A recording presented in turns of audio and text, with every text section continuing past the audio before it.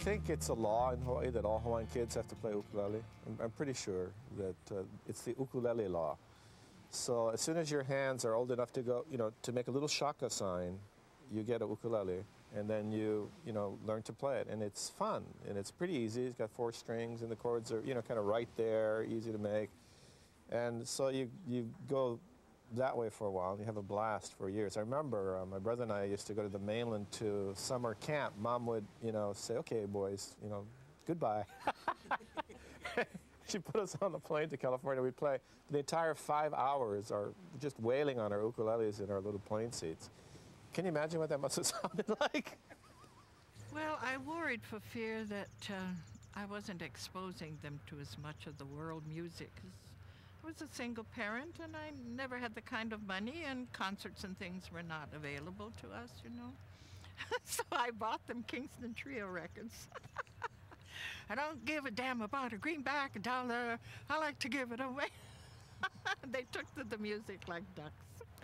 And then I got them Chet Atkins, and they loved Chet Atkins. So that was their early adventure into non-Hawaiian music. And they loved it. Mm-hmm. In fact, the first paid engagement they had, I think Keola must have been 10 years old. This is like we were in the, I think, honestly, the 4th grade, and got hired to play a high school dance. Can you imagine how desperate you have to be for entertainment to hire a couple of 4th graders? It's like $10, man. That money was huge. So we took them. So here's the intermission. The band goes out, and they're lighting their cigarettes, and these 2 kids are playing. And pretty soon I hear the band director saying, hey, those kids, they're damn good. Put out their cigarettes, and they came right in to listen to these 2 kids, 9 and 10 years old. Don't give a damn about a greenback $1. So I knew he was destined for great things. And, we went and sang our little songs, and everybody was clapping, and they really liked it, and it's kind of the first time one had the feeling of, sort of acceptance, with your ukulele and guitar. And funny how those memories, my life really hasn't changed that much. I mean, hopefully the music is a little better. But I'm still kind of doing that stuff, and having a great time doing it. I love what I do. I love my life. Maui, what a beautiful place to live.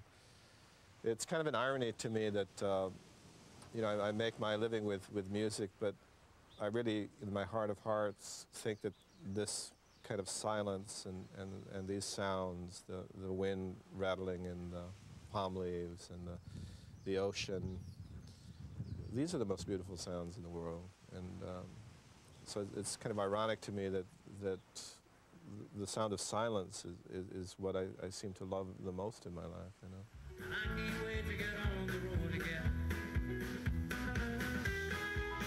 As a guitar player, I love all kind of guitar playing, and slack key is a specialty. It requires a lot of skill. It requires a guy who really knows what he's doing, like Beamer. There's no better slack key player than Beamer, and I think most of the players realize that and recognize it and really honor him. Well, Ozzie Kotani is one of the great slack key players of all time, and he and I share something in common, that we both studied Keola first.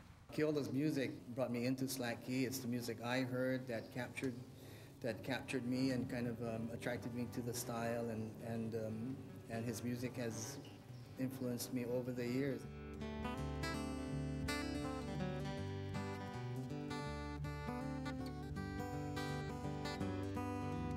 He's especially influenced me in things like adding bridge parts to arrangements and the way he uses chords and things like that. Yeah, I respect Keola tremendously.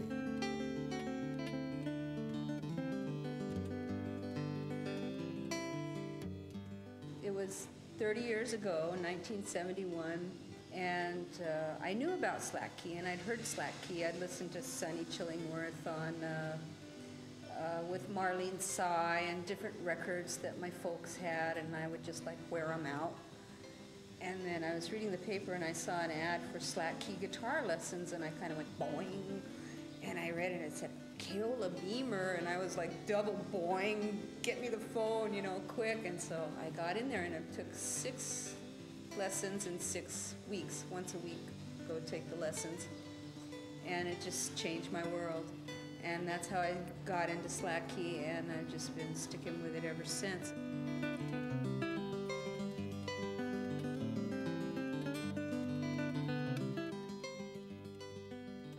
I wrote a song a couple years ago that I still love and still feel every time I get on that big plane. And I'd like to sing it for you now.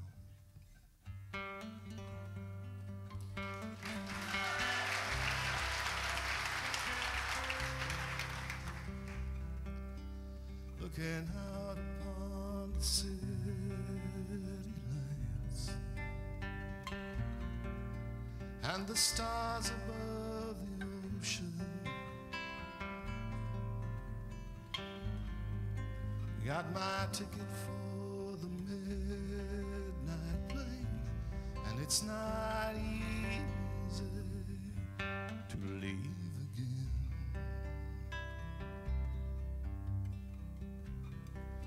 Took my clothes and put them in my bags. Try not to think just yet of leaving.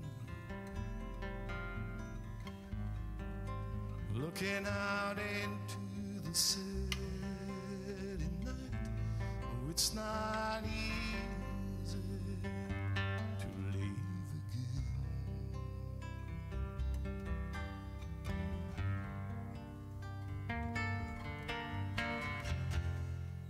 And each time Honolulu city lights stir up memories in me, and each time Honolulu city lights will bring me back again.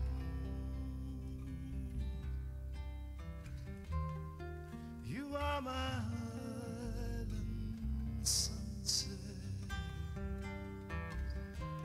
and you are my island rain. Put on my shoes and light a cigarette, wondering which of my friends will be there, standing with their lace around my neck. Oh, it's not easy to leave again.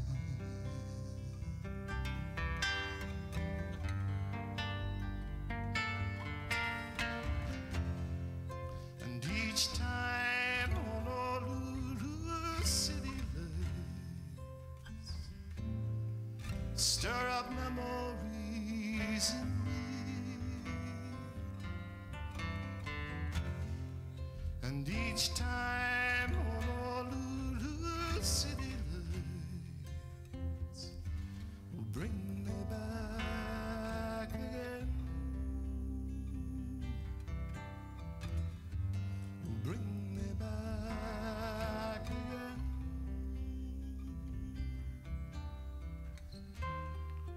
bring me back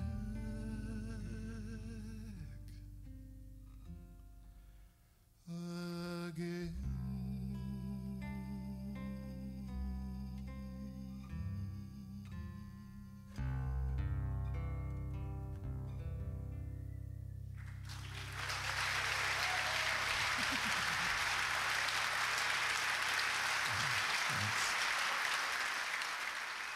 We believe that there are guardian angels or protective spirits, aumakua, spirit guides, whatever you want to, whatever terms you want to use. We believe that these are very real, and that they surround us, and that they're summoned when we're having difficulties in our lives.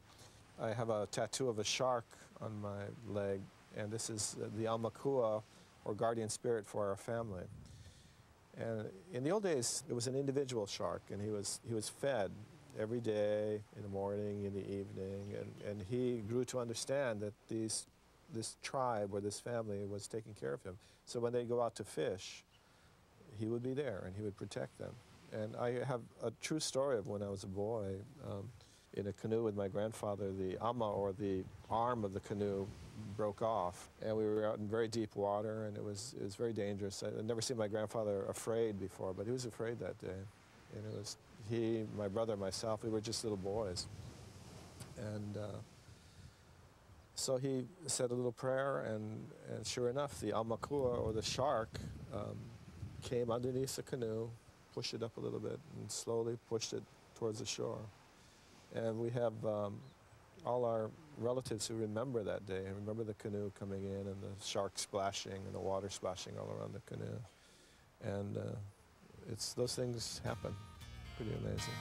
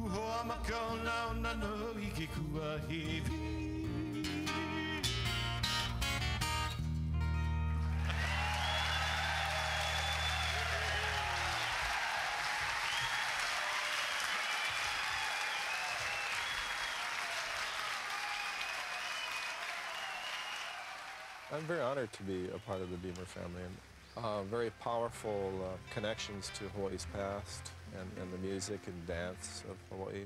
Well, I think he's appreciative of Hawaii, and I think he's appreciative of being part of the family and being nurtured in this land. So I'm lucky that, you know, I'm not, didn't try to be a dancer or something like that. And the world is lucky too. But I'm fortunate because I found something that I love to do and somehow managed to eke out a living doing it, you know. Sunrise on the mountain, moving o'er the trees. All of us work hard. Some of us have to work 2 or 3 jobs to make ends meet in Hawaii. But for most of us, there's one time of the day when we take a minute and we pause from whatever we're doing and we look out at that beautiful ocean or the clouds or the sky or the mountains, and something happens to you in here, you know, you just feel this gratitude, you know, to be a part of that, to be here. And we never forget that. And so we're proud to be island born. So proud to be island born. Island born. From the mountain to the sea. So proud to be island.